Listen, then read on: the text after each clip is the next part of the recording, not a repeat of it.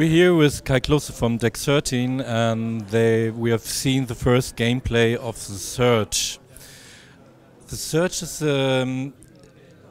uses the same kind of style like your last game, Lords of the Fallen, with an action RPG which is very challenging, but it's a completely different setting and a completely different game in that way. And it's a very grim future. Why did you decide to do a game which is placed in the future with such a harsh look? Yeah, we were watching too much news on TV and thought, oh my god, what's going to happen with the world? So we said, yeah, let's think about what will happen with the world when it's really like going the bad side. So we said, okay, let's think about a scenario that's really creepy and scary where people can recognize stuff. Because in a fantasy environment, of course, all is some product of imagination, but we wanted to make it feel like a product of projection, of, okay, this might really happen, and you recognize stuff from today, and it makes you really feel creepy about it. That was the basic idea of how to change the scenario, play with stuff that feels relevant to us today, but it's something, yeah, very, very over the top and very, very special, and where our style of combat really fits in well. Can you give us an example of what kind of stuff we see in this game which we might recognize? Well, basically we are painting the picture starting from a kind of giant corporation, giant company.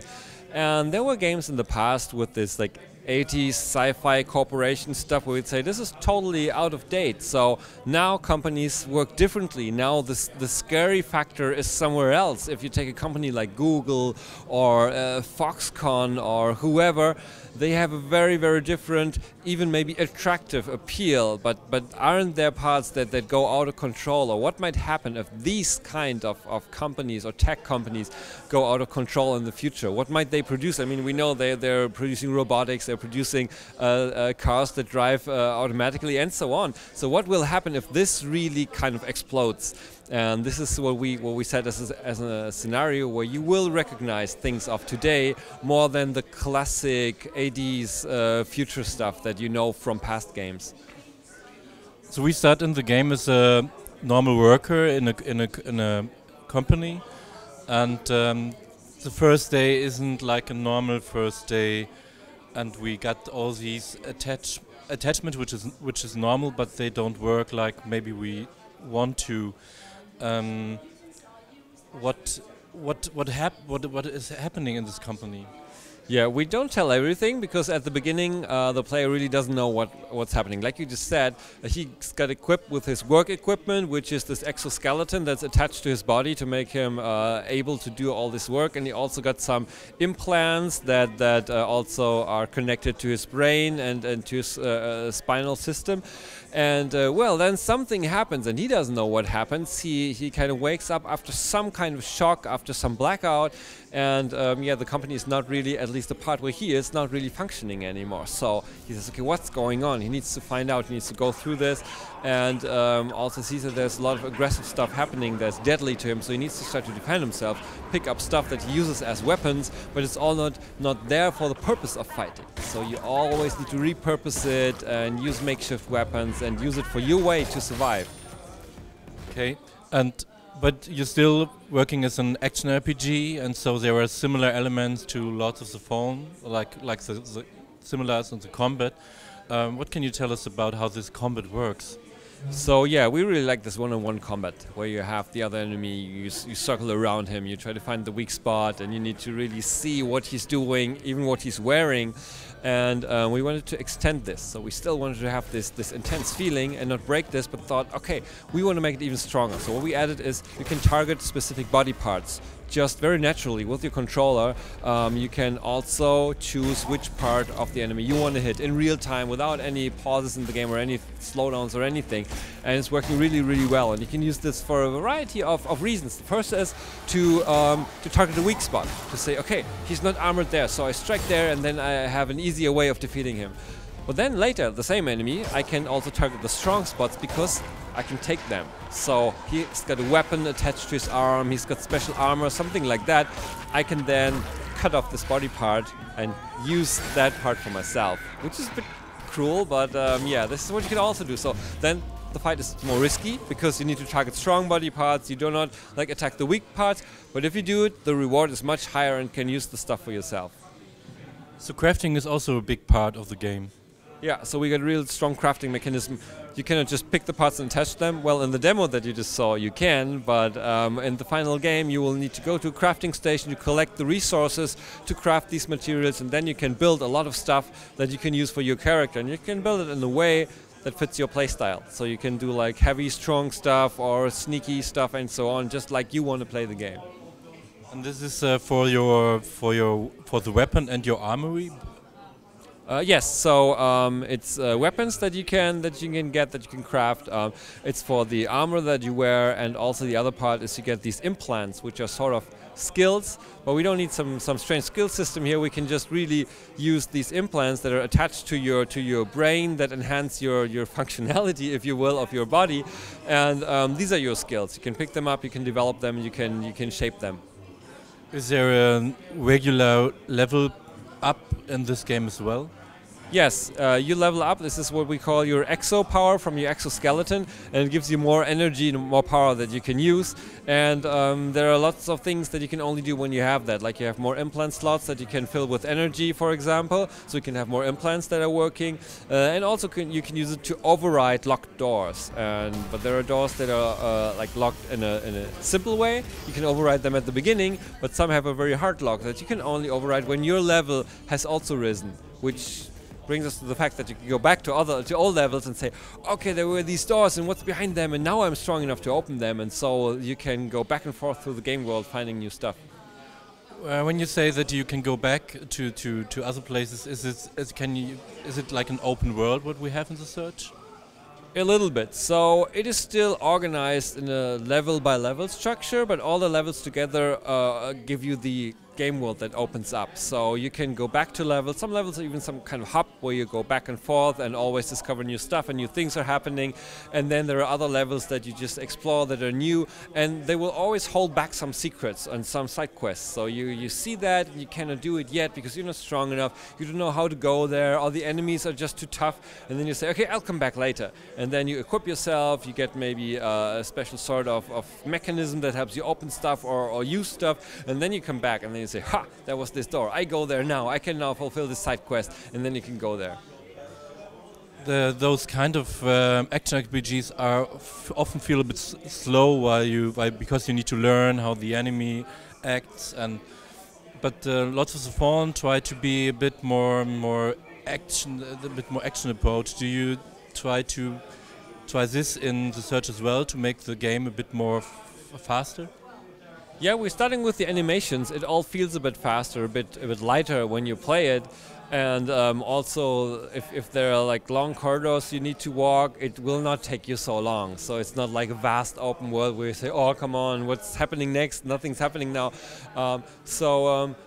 And the other thing is we're introducing a lot of shortcuts in the game. So every time that you really cleared some area, or at least the main part of it, you'll find a shortcut bringing you back to the start. So you say, oh, okay, and now I can go here, and then the game world is bigger, but you don't need to like walk all the long corridors again. But you say, okay, I can just go here. So we think you can move through the game world really quickly, and even in the combat, it feels a bit faster than before.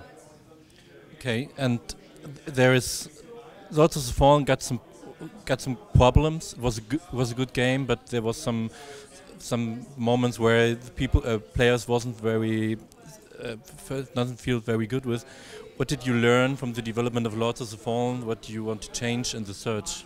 Well, we really listened a lot to how players perceived the game and also what they liked. So first of all, we didn't want to take away what they liked. We didn't want to say, yeah, okay, now we do it completely differently. But we wanted to keep that, but we wanted to make it better. And one thing is really that some said, oh, combat is really slow. But many of them took like strong armor and like a strong character who was really slow.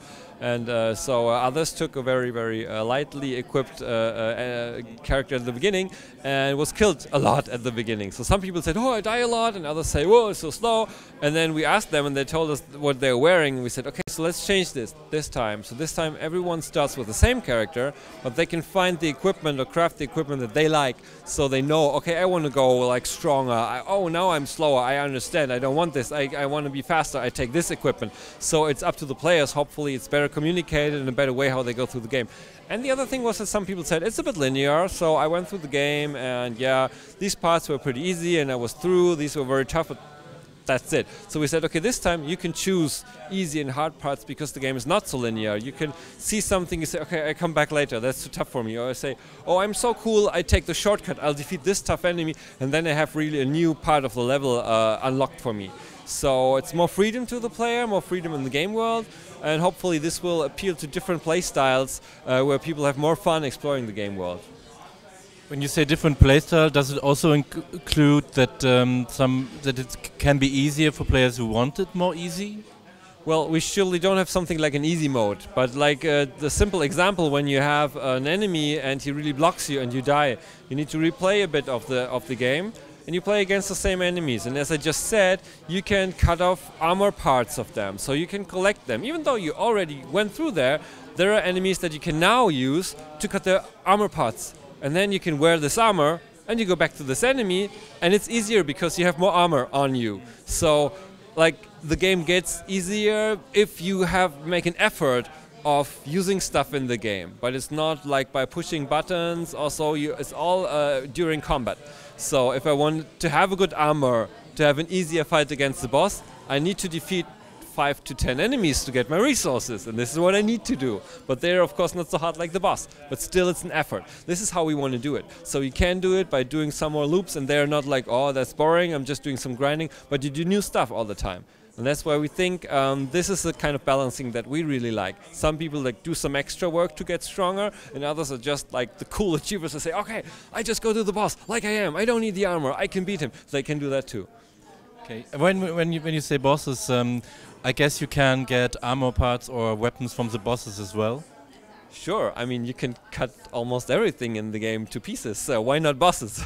No, really, so also with the bosses it depends on how you fight against them, is what you get as a loot. So again, you can fight very like defensive and try to just target the parts that are easiest to target, or you say, okay, I think I can get this from the boss, so I'll try this, and if you do, then you get a special reward for it. And when you talk about the content, can you say us how much content the search will offer? You mean how big the game is going to be? Yeah. Well, it's certainly not small. It's a bit tricky because, as I said, the game world is so open, so some people might take a very easy path through it, and yeah, they might be faster, but if you just do some exploration, if you take on some side quests, talk to some characters, and really fight with some bosses that you cannot just defeat like that, I think it's easily 20 hours that you play the game, but most likely it's more, but I don't know. I mean, it can also be that you try to run through the game just in one pass. I know how fast you'll be, but we'll try to really make it worth going on exploration, finding your stuff, solving side quests, so that you really have the cool gear and loot when you're at the end of the game. And I meet other characters as well. Yeah, sure. It's not like a dead world, but there are a lot of other characters in there, and they'll give you quests, but you will not have kind of a quest log, but all the stuff that happens in the game happens kind of around you. There are also no cutscenes where we stop the player, no conversations where we lock him in and with the cameras. You're always in control, and you can do what you like. You can walk away from stuff. You can, of course, when you look into the wrong direction, then you maybe don't see the big event happening, but we're, of course, trying to stage it that you're supposed to, but it's up to you as a player. And also with the side characters, they offer you side quests, they offer you information, they just offer you some maybe creepy, scary dialogues or whatever, if you want to have them, and then you can get them. But there's no traditional quest log or so in the game. Do I fight with other characters together as well? I mean, in a kind of that they help me to fight something? Well, you don't really have a party also coming with you, but you will have support, but mostly it's indirect support. So you can trigger actions they do, they can support you, they can take on enemies sometimes, and then you can come in and do your stuff. And I have one question. When I started as a worker in a company and it doesn't look like it used to be, it reminds me a bit on Half-Life. Yeah, of course, we were thinking Half-Life sometimes when we have a factory in the future and something is not working as intended. But yeah, I mean, we like Half-Life, but I think it will feel very, very differently when you play it. Okay, and how long do we need to wait for the Surge? It'll be ready very early next year, I think. And it's coming out on PC and console at the same time. Yes, PC, PlayStation 4, Xbox One. When you say beginning of next year, how much of the game is already finished? Well, we're now in pre-alpha stage, and we're shaping up all the levels. It's a bit more difficult this time because we really try to put it all together: story, what's happening around you, the combat, and we build the levels up like this, so it's not someone creating a level and then we populate it, but it's all happening at the same time. So we build it layer by layer, and which you normally should do in development, but it doesn't happen so often. We really have a very strong approach there right now, and we got almost all levels laid out right now. There are already big levels that I can play through, and hopefully you too very soon. Yeah, but it's progressing, and we know what we want to do. We have it all set up, and we hope that it'll work out more or less like we planned it to be. Cool. Thank you. Thank you.